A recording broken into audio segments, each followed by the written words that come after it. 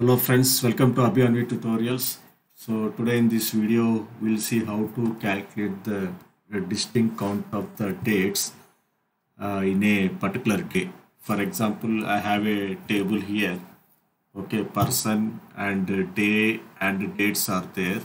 So for example, Tuesday we have 3 days and one Tuesday and 3 dates, and the second Tuesday and another date. Okay, so output should be like each day how many unique dates are there. So here for Tuesday, here I should get one unique date, and here I should get one unique date. So combining these two, I have to get Tuesday 2.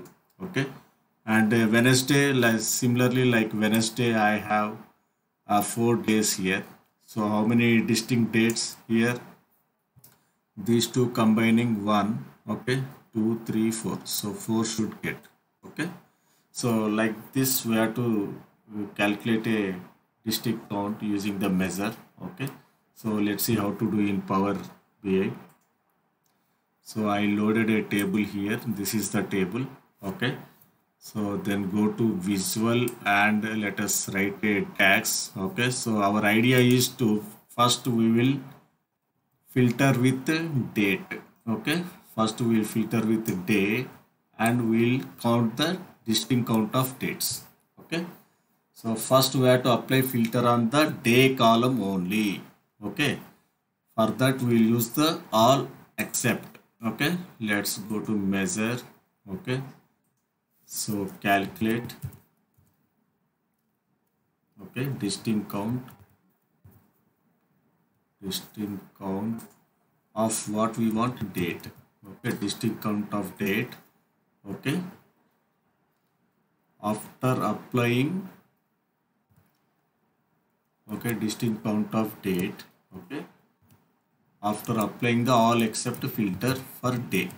Okay, so table is our data. Okay, and all except filter to day. Okay, so we are filtering the day column. Okay, and calculating the distinct count of the dates.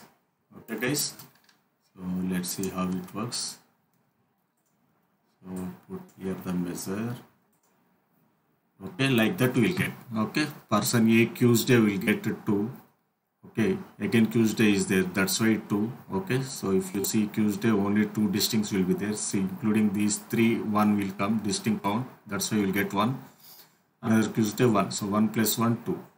So like that, similarly for Wednesday, for these 2 dates 1 will get, and 2, 3, 4. Okay, total 4 count will get.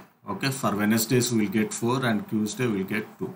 Okay, so for here we have to understand is first we have to apply the all except filter to day. Okay, we are applying the filter to day first. Only all except filter means it will remove all filters except that column. Okay, all except day means it will apply filter to day column only. Then we'll take the distinct count of date. Okay guys, so like that we can display the distinct count of the dates in a particular day. Okay, hope you like this video. If you like this video, please subscribe to my channel Abhi Tutorials. Thanks for watching.